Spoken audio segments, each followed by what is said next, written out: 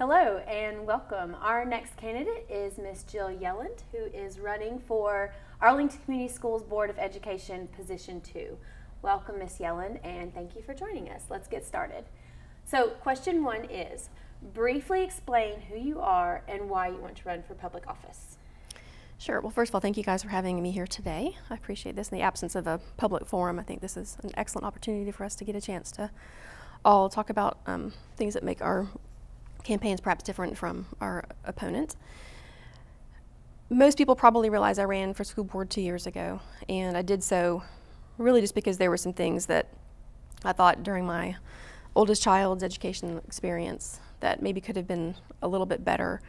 Some frustrations we came across, and gave it a shot 2 years ago, got kind of close, and I still feel very passionate about some of those changes and would like the opportunity to at least give it a shot again. So thought this time around with Ms. Fletcher not running for re-election that I would get my name back on the ballot and see what happens. Great. Question 2, what are your qualifications for this office and position? Yeah, good question. I'm going to start back at the very beginning just with my own upbringing, my background. Both of my parents were educators. My father was an early childhood education professor at UAB and was very active in the International Playground Association. So he was gone every year, every other year to international conferences that focused on the children's rights to play. One year he was president of the U.S. chapter of that. And when I was 8 in 3rd grade, we went to Norway to live for 1 year, a sabbatical. And of course, the school situation in Norway was very different from what I was used to growing up in Birmingham, is where I'm from. And I know ever since that year, just being exposed to an entirely different approach to education, it definitely gave me a different perspective on how we do things here, and always look outside the box. Just because we do something here, I know things are done differently in other places. And there was definitely an influence in just spending an entire year in somewhere that was so culturally very different, and the school setup was very different. And they did some really interesting things, and at 8 years of age, probably didn't see it at the time, but when I got home and came back to the traditional American public school system, it was different, and there are a lot of things that I reflected on fondly and still do from that 1 year. It made a huge impression on me even in 3rd grade. So with my dad, his background, I mean, his emphasis on play and the child psychologist that he was, and then my mother being a kindergarten teacher for many years and then later a curriculum specialist for Jefferson County Schools in Birmingham, our dinner table conversations were almost entirely about education. And my brother and I, he's older and he actually went to film school, sat there, and we both feel very strongly about the schools that our kids go to. So having said that, then my own education, went to public schools all the way through. My high school experience was fantastic. It was a magnet school, but it was a public school. And a couple years after I graduated, it was listed by Newsweek magazine as the #1 school in America, which I think is quite an accomplishment for a little school in Birmingham. And they did some things kind of outside the box. Probably the best example that was wonderful was that every junior and senior had the opportunity to do a work study program. And so we had a counselor who set all that stuff up for us so we could, a lot of kids went to UAB and worked in the labs.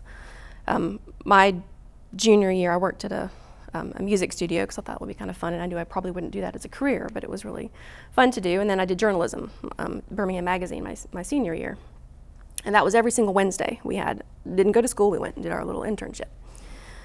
So from there I went to Alabama, University of Alabama, and got my undergraduate in biology and humanities. It was through New College at University of Alabama.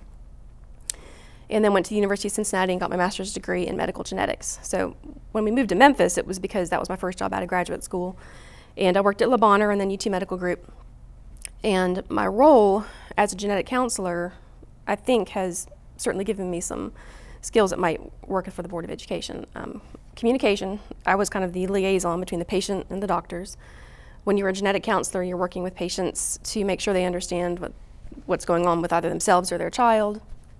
And everything we did was evidence-based.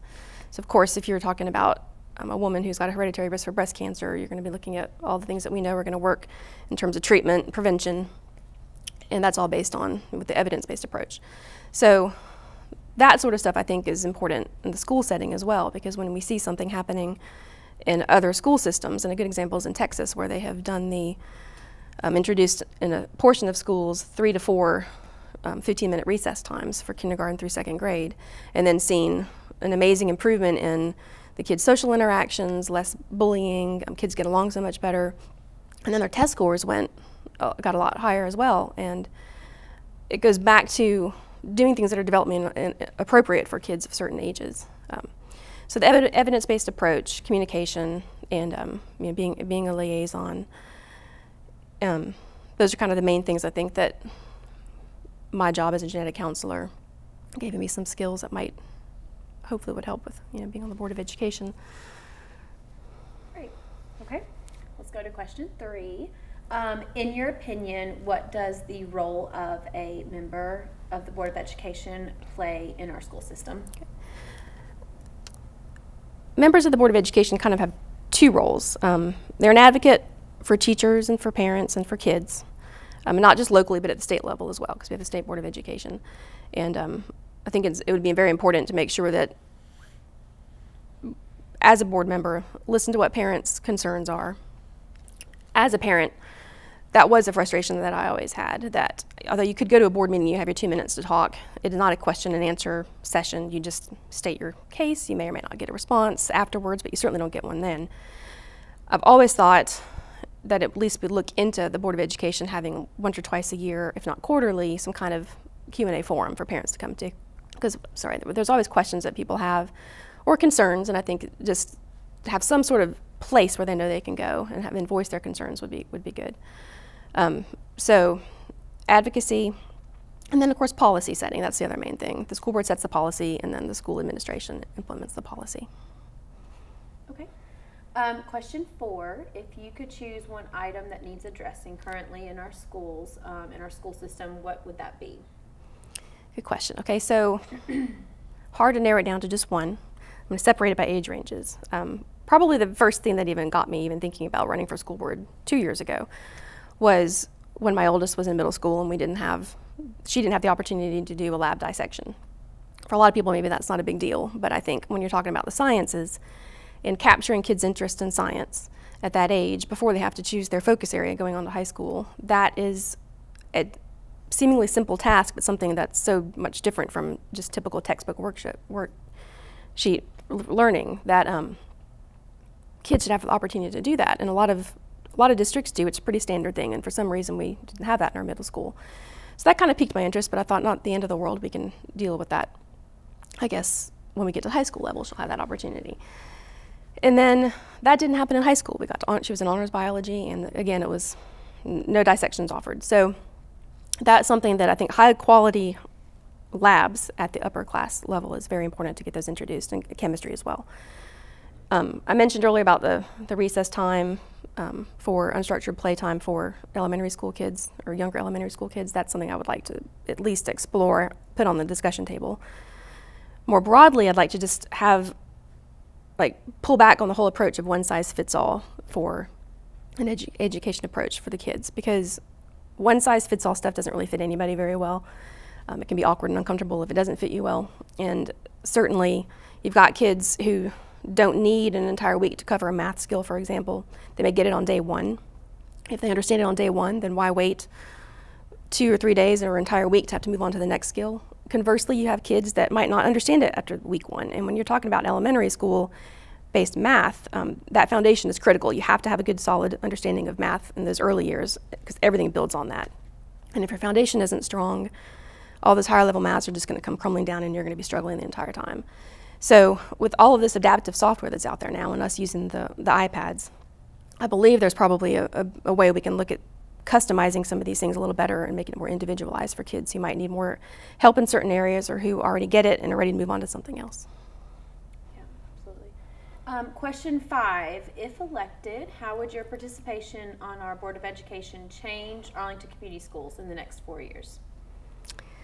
Well, board members, there are 5, so for one to make a huge change, it would be great if one was able to. I would certainly hope after 4 years, if I were to be lucky enough to be elected, that parents would feel like their voices were being heard, that students were more excited to go into class every day, they were more engaged in the learning process, that teachers had more support, even just more money for supplies, and that we had a bigger presence at the state level. I think that's something I would be pushing for as well. Great. Well, if that's everything, that's all the time we have for today. Thanks so much for joining us. Thank you, Ms. Roberts.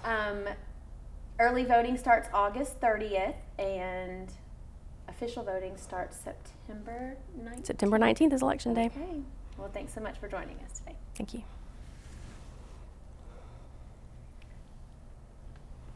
Where was my script? I have no idea when early voting was. It wasn't on the screen. Yeah.